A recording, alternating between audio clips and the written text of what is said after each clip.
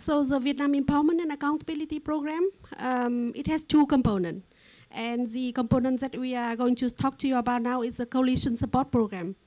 And the second component is called PARAF, which is Public Participation and Accountability Facilitation Fund. It's separate. It's basically a NGO challenge fund to facilitate NGOs to work with the National Assembly on laws. So it's a separate one. So VIP is a bigger program. So basically the Coalition Support Program is a successor, a sister project to SAVI and to POIPIN. And it was contracted to Oxfam in 2012. And basically what we did is that we did a country level political economy analysis to identify the issues of public concern. And then from there, once we decided on the issues, we did further sectoral PA analysis to identify the stakeholders, the processes, and the opportunities to identify coalitions. Yeah. And in the end, we have supported 6 coalitions. In terms of result, the log frame, the DFID log frame, there are 3 results that we have been monitoring. First of all is the coalition strengths. Second is the policy effectiveness. And the third is basically the number of policy processes that the coalition have been working on in a broad sense. So the emphasis of the program is on the demand side, so media, communication in advocacy, and also on the learning side, using the qualitative assessment survey. And basically DFID is closing its office at the end of this year, early next year, and basically Coalition Support Program phase 1 is coming to an end, but we are preparing the second phase. So when Oxfam started to implement, there was already a general program design, terms of reference from DFID, and we then designed in a more detailed fashion how it would work and what we would do. And we tried to fit that design to the specific context of Vietnam, which is a different place to do advocacy and coalition building than some others. So it's a single-party regime with a lot of decentralization and fragmentation among different parts of the state. That meant that we could identify allies in particular state agencies and also spaces between state and society, such as research institutes or retired officials that were good allies for the program.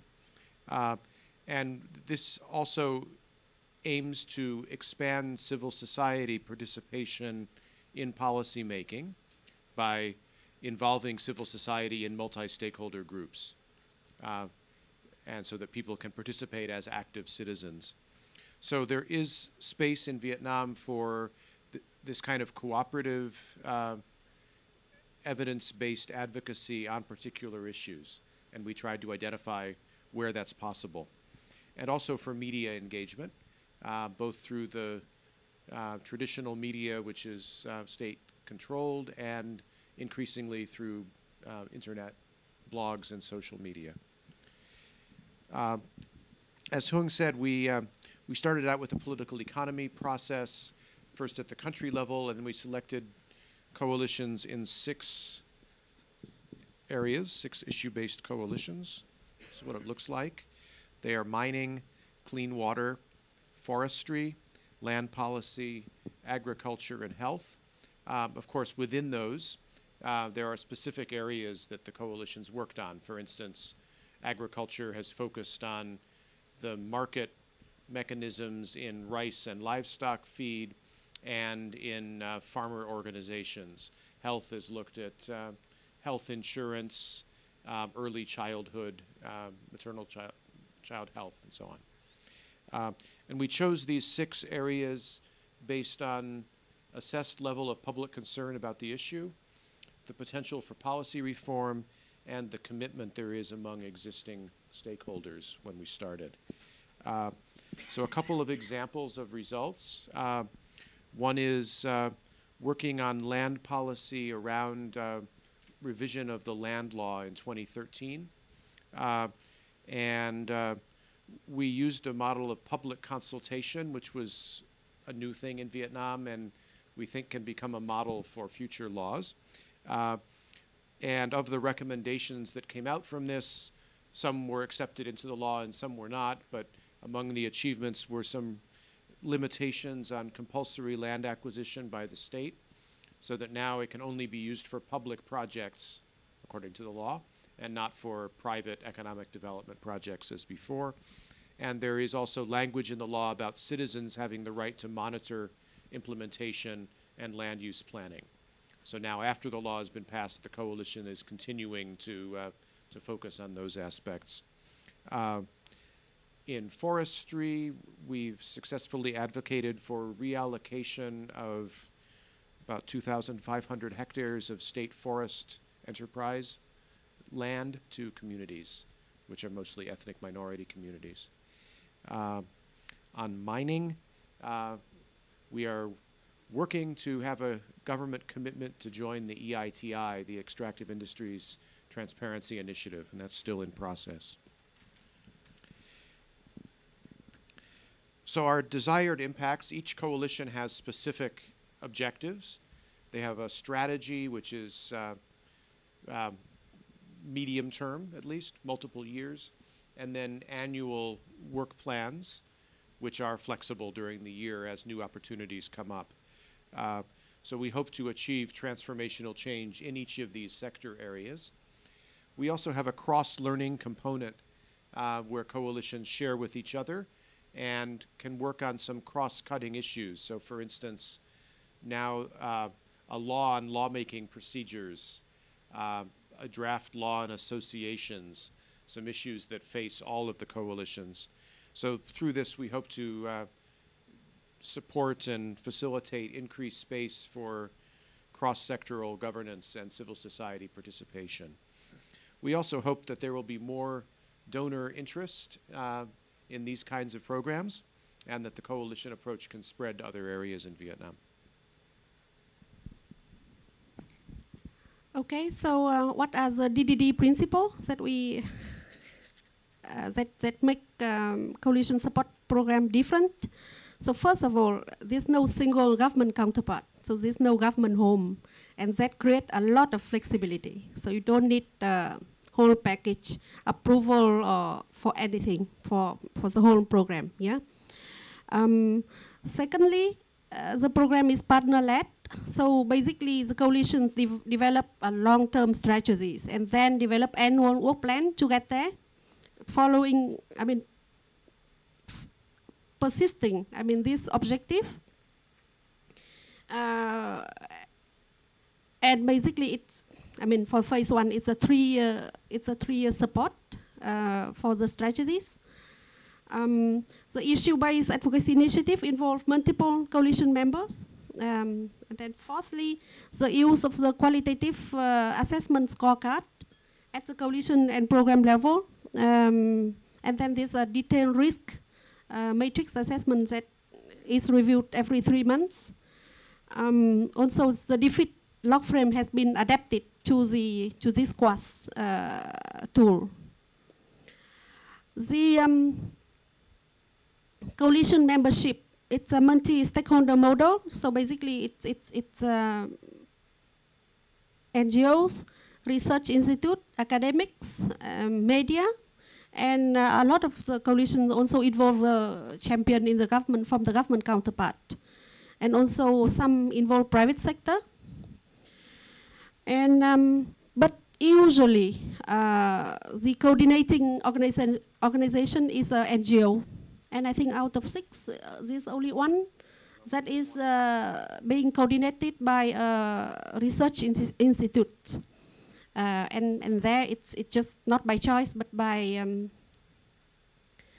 decision, because basically the NGO that was leading before, it was too busy to lead, so it was like passed to this research institute. Some stakeholders are not formal members, but contribute as coalition allies and participants.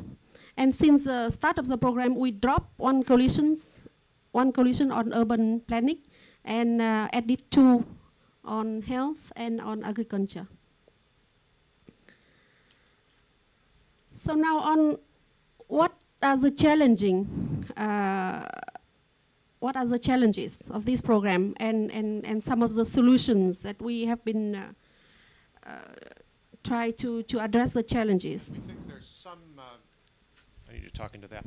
There's some challenges that are specific to our context and our program, and some that are perhaps more general to all programs of this type. So we divided it that way. Yeah. So I'll talk about the Vietnam specific, and then Andrew will talk about the general one.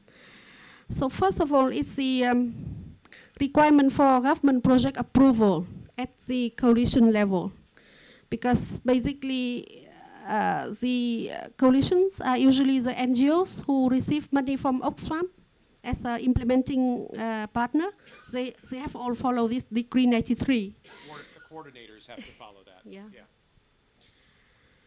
So basically, it's a constraint, but it's also a good thing, because then, like, each different NGOs will apply for different permits, and that's spreading the risk in a way. A related challenge is a restriction on legal status of NGOs. So we have to diversify the coalition member. As I said, for example, this research institute, for example, would replace an NGO where there's a tension, for government approval. As you can guess, in a one-party single system, there's a nervousness of the government, and also especially the public security in a context like Vietnam, where basically they are so worried or so nervous about any possible social movement or so basically what we have to do is that me as DFID and Oxfam, we have to have regular meeting with the public security. And also the Oxfam, they have to meet with the governing body, PACOM, pretty regularly to explain what is going on. Another challenge is that social movement, very important on demand side, but so far the program is not able to support them because of the context. So basically we have to support activities that are possible in the short term and may have a long-term impact on citizen participation, such as local people consultation, for example, on the land law or on the forest development law, for example. Just to add a few general things, we found that there's turnover over time among coalition members and especially key people in the coalitions. So we need to keep on training and building capacity. It's not just right at the beginning, it's over time. There is a risk of knowing when we should intervene and when we shouldn't, because we want the coalitions to take leadership. We can't create or establish them, but we need to support them to achieve their goals. So it's a question of, somebody asked this morning, how long is an arm's length? Yeah. And then we also need to balance between donor requirements and flexibility. We're all used to project mechanisms, but we want to find ways to move beyond that. Okay, so finally, our advice for people to work in this way. First of all, we thought that the political economy analysis at general level and then at the sectoral level are essential, basically, for strategizing. So basically focusing on stakeholders and institutions and processes. We don't do it as often as Jaime. I remember you say you do it like every day. But it's very important. Secondly, the qualitative assessment survey is a very useful tool for reflection and planning. So basically, we do it every 6 months, the coalitions, for reflection and for re-strategizing for the next 6 months. Thirdly, the role of the coordinating organization. or the coalition leader is vital. We cannot undermine that. And lastly, it has to be a right managing institution, organization, and the right people in the organization. I mean, we are very happy with Oxfam as an implementing partner. I don't know what would have happened if we would have picked a consultancy company. Probably we wouldn't have gone so far. So basically the issue about having a like-minded implementer is very, very important.